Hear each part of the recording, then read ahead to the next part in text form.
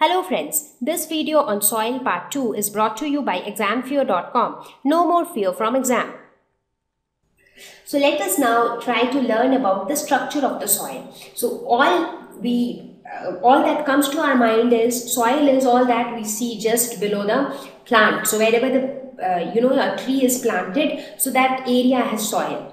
But if you actually observe it deep down the earth, you will be able to see the entire structure of soil. So this is what is termed as soil profile. So in soil profile, we are going to learn about the various layers of soil and what is it made up of and more details about it. So let's see what is soil profile.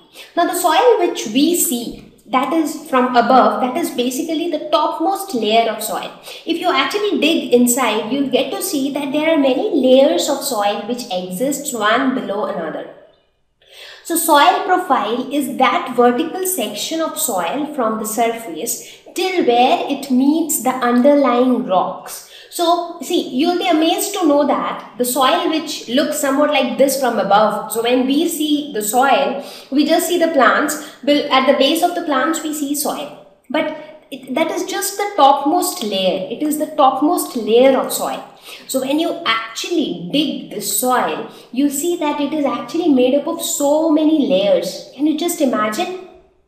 So you see, this is the underlying bed, rock bed, where you have a layer of rocks. So just above that layer of rocks starts the soil.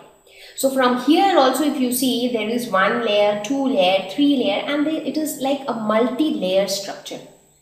So this is the topmost layer, and this is the layer which we are able to see. This is visible to us, but actually there are so many layers which constitute the structure of soil. So now we are going to learn about these different layers of soil. So the soil constituents are organized into these layers. And how are they organized? On what basis have they been put into different layers? Now the materials which form soil, they are physically different from each other. Many of them are chemically different from each other. So based on their physical and chemical properties, they have been organized into these layers. So it is something like this. So let's say that in your school, the total number of students in the entire school is maybe say 1000. Okay, but that does not mean that all 1000 students are studying in class 7. Now, out of those 1000 students, maybe 100 students are in class 7th, maybe 50 students are in class 5, maybe 200 students are in class 9th. So, on what basis have these students been distributed into different classes? Based on their ages, based on their knowledge. So that's how they have been categorized into various classes. So in a similar way, the soil particles, based on their physical properties and chemical properties, they have been organized into these distinct layers. And these layers of soil, they lie above these bed of rocks. So why is it called bed of rocks? Because it is made up of rocks, so the word rocks, and bed because the entire soil structure lies above this layer of rocks. So it is kind of a bed of rocks. So soil profile can be defined as this vertical section starting from the surface. So this is the surface till it meets the underlying rocks, till here. So this entire thing is the soil profile. So soil profile is composed of many distinct layers. So now we will spend some time to learn about each of these soil layers. Now before we talk about the layers of soil, it is important to know how is soil formed.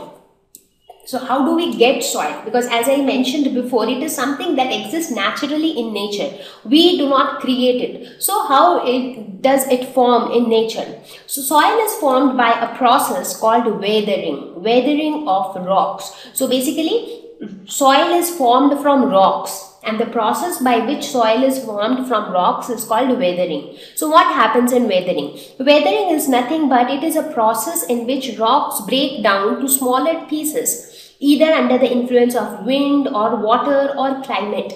So let's look at this picture. So here you see, what are these? These are nothing but rocks. But these rocks are under the influence of these water. So the water waves, the tides, they sometimes exert so much of pressure on the rocks that they break down into smaller pieces. And these smaller pieces of rock further break down into even smaller pieces. And these kind of broken pieces of rocks later form the soil. So basically, if you look at the composition of soil, so soil is nothing but rock particles. So the particles which are formed by breakdown of rocks plus some amount of humus.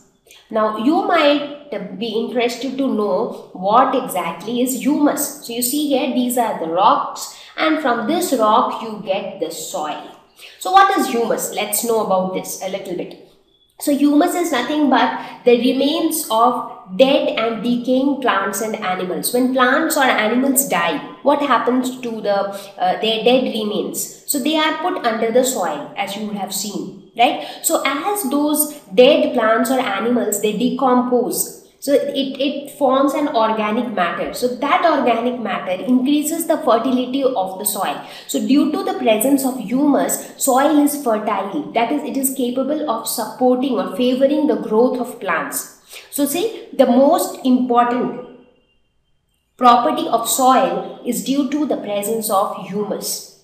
So if in simple words you want to know what is soil made up of, soil is made up of rock particles with some humus in it. Now based on which type of rocks form which type of soil, there exist many different types of soil. Now many different types of rocks also exist, right? So different types of rocks lead to the formation of different types of soil. So we will learn about the types of soil a little later. Thank you. Please visit www.examfear.com to watch more educational videos with a better experience. Please do not forget to like and subscribe to our YouTube channel for latest updates. Thank you once again.